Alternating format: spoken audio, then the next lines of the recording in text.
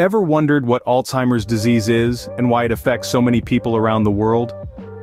Alzheimer's disease, or AD, is a condition characterized by a progressive cognitive decline that interferes with both social and occupational functioning.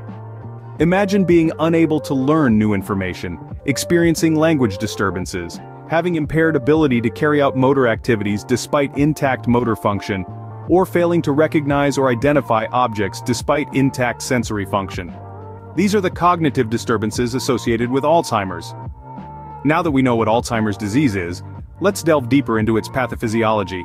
To understand Alzheimer's disease, we must first understand its pathophysiology. The development of Alzheimer's involves a combination of genetic, environmental, and lifestyle factors. However, less than 7% of cases are familial, or linked to specific genes. These include the amyloid precursor protein on chromosome 21, presenilin 1 on chromosome 14, and presenilin 2 on chromosome 1. Additionally, the E4 polymorphism of apolipoprotein E has been identified as a susceptibility genotype, with E2 offering some protection. The physical changes in the brain associated with Alzheimer's are equally important. Gross pathology often reveals diffuse cortical atrophy, especially in the frontal, parietal, and temporal lobes. On a microscopic level, we see the formation of senile plaques, which are extracellular deposits of amyloid in the gray matter of the brain. There's also a loss of synapses, the development of neurofibrillary tangles within neurons, and a reduction in cholinergic neurons in the nucleus basalis of Meynert that project to the frontal cortex. Meanwhile, biochemical pathology reveals a 50 to 90% reduction in the action of choline acetyltransferase, an enzyme involved in the synthesis of the neurotransmitter acetylcholine, which plays a crucial role in memory and learning. The pathophysiology of Alzheimer's disease is complex, but understanding it helps us better comprehend the disease's progression. But who is at risk of developing Alzheimer's disease and how common is it really? Alzheimer's disease is no stranger to our elderly population. Roughly 1 in 12 individuals aged between 65 and 75 are diagnosed with this cognitive disorder. This number jumps dramatically to 1 in 3 for those aged over 85. In fact, Alzheimer's accounts for 60 to 80% of all dementia cases worldwide. Now let's talk about risk factors. Age is the most potent one. But a family history of Alzheimer's also increases your chances of developing this disease.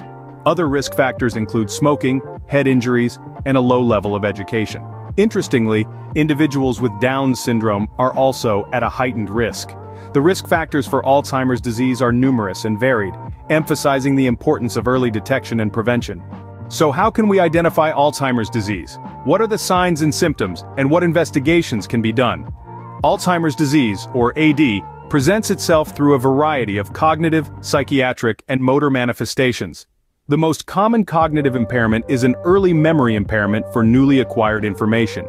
As the disease progresses, deficits in language, abstract reasoning, and executive function may appear. Psychiatric manifestations can also occur. These include major depressive disorder, occurring in 5 to 8% of patients, and psychosis, which can affect up to 20% of patients. A noticeable characteristic is apathy, a lack of interest or concern, which can be particularly distressing for loved ones. Motor manifestations, such as Parkinsonism, usually occur in the late stages of Alzheimer's disease. If these symptoms appear, it might be necessary to consider other diagnoses, such as dementia with Lewy bodies. Now, let's talk about the investigations that can be conducted to rule out other causes of dementia. An electroencephalogram, or EEG, is often used, although the results are usually normal. However, in some cases it may show generalized slowing, which is not specific to Alzheimer's disease. Magnetic resonance imaging, or MRI, can reveal preferential atrophy of the hippocampi and precuneus of the parietal lobe. It can also show the dilation of lateral ventricles and the widening of cortical sulci, which are characteristic of Alzheimer's. Single-photon emission computed tomography, or SPECT, can be used to identify hypoperfusion in the temporal and parietal lobes. These imaging studies can provide valuable information to support the diagnosis.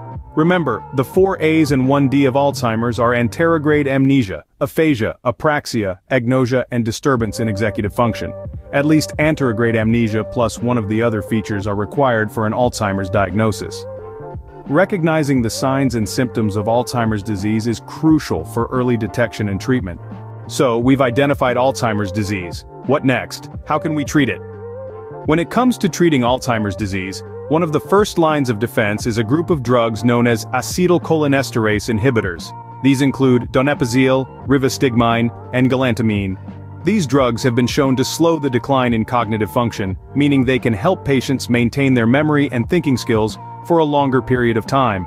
However, they do have some relative contraindications, such as bradycardia, heart block, arrhythmia, congestive heart failure, coronary artery disease, asthma, chronic obstructive pulmonary disease, ulcers, or risk factors for ulcers and gastrointestinal bleeding. Specifically, galantamine is contraindicated in patients with hepatic or renal impairment.